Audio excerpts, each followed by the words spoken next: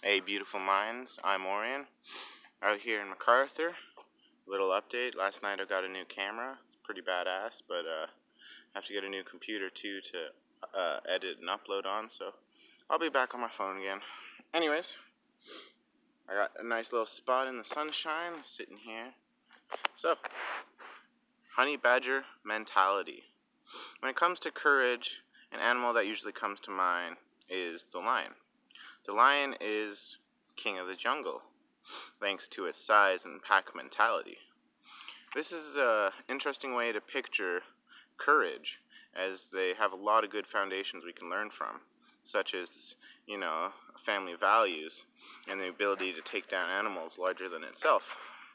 But many of us don't have these foundations, such as a good family or pack, and we don't have the appetite to take down these larger than life beasts. So, we fall into and develop the antelope mentality, which makes us common prey, and you don't want to be common prey. So, antelope are simple-minded grass eaters who they stick with other simple-minded grass eaters. Antelope mentality produces a lot of anxiety, and it's they're startled. They get startled by anything. It's a survival instinct because they're always being hunted by most predators, and this is why they're in a herd. This protects the majority of their population, but a pack of lions will single out an antelope, and then the antelope becomes food. However beautiful and essential to life antelope are, we don't want to be simple-minded grass eaters. This makes us fearful and vulnerable to our own lives. I understand eating grass is easy. It's right there. It's in front of you.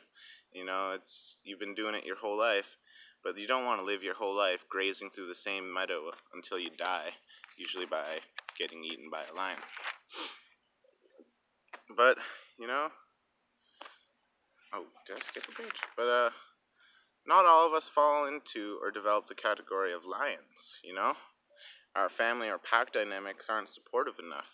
Many do need a solid pack to take down these big beasts.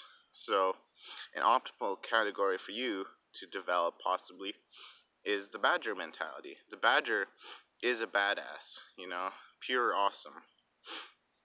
They truly thrive in their environment. Despite their size, they got big attitude, man. Big. And, there are multiple badger species across the world, whether it's the hot badger, the Asian badger, the European badger, the American badger, but who can forget the honey badger? Most of us badgers can just be a general mentality, eating small mammals, eggs, and fruits. This is a good start, because it's how you develop taste. It's good to explore, and it's good to have taste, basically.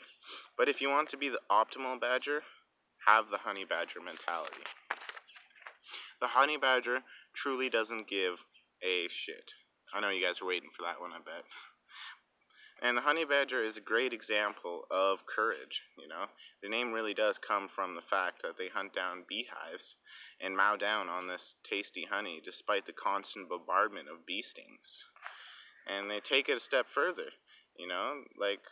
When they have when you have this mentality, you're an opportunist. You don't waste things.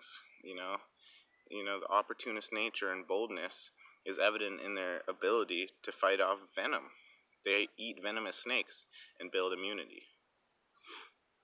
We don't have to identify with these animals, but use them as examples in nature, because animals, they're pretty well permanent until their great descendants evolve to adapt, whereas we are already highly adaptable.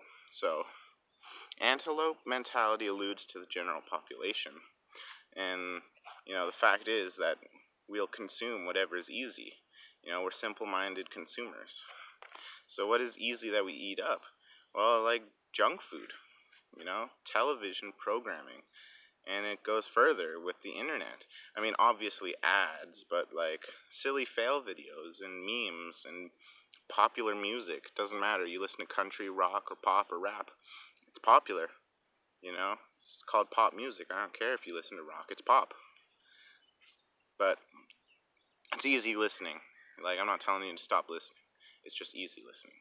And the antelope mentality has us fear anything that is unlike to them, and whatever threatens their boring way of being. But even the antelope consume to serve a purpose. They are prey for the predators, whereas humans' only enemy is their self and their own mind. How do we develop a lion or a badger mentality? Well, if you want to be lion-like, find your pack. Your pack will help you take down this fearful, mindless consumerism, and they do need a population check, absolutely. I mean, metaphorically, but still.